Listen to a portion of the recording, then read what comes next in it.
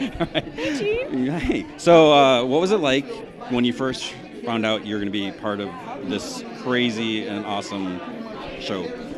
Utter elation.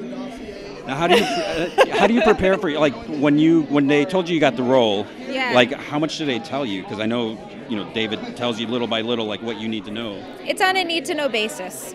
So, like, how do you prepare? You know your scene. You're going to do that, but because you don't know the backstory. How do you prepare for anything in life? Yes, sometimes. Well, there's different ways. But I mean, you're working with somebody that's so in the moment that that's all you can do is just be there. You just learn your lines, you learn how to set up the camera and the microphone, and you have an idea, and then all you can do is kind of fly, right? And sometimes your adrenaline. And then the adrenaline kicks in, you're like, ooh! But, I think that's the thing. You learn how to not let the adrenaline turn you into an anxious, non-functioning person. Now, when did you find out? Because when you get your role, there's 18 episodes. Did you know, okay, you're not going to be throughout the entire 18 episodes? What was that like? What's that? When I found out that I wasn't? Yeah.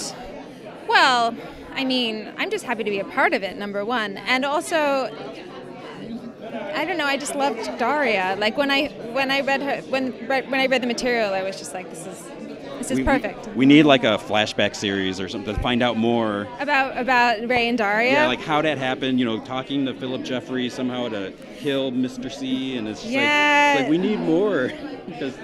Maybe we'll have more. I mean, it would be great because, when your final scene happened, I mean, that was, I don't know if that was the first death in it, but I mean, that was kind of shocking. It's like, wait, here's a new character.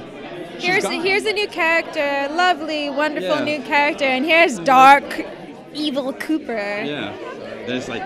Mr. And it's the first time you really see him brutally kill someone. Yeah. So I think that was very disturbing. What's it been like talking to fans? Now that the series is over, Blu-ray. I love talking to fans. Fans make me the happiest, I mean, that's kind of why. I mean, I do it because I love acting, but then to talk with a fan that loved the performance or loved the series, it's it's heaven. Yeah.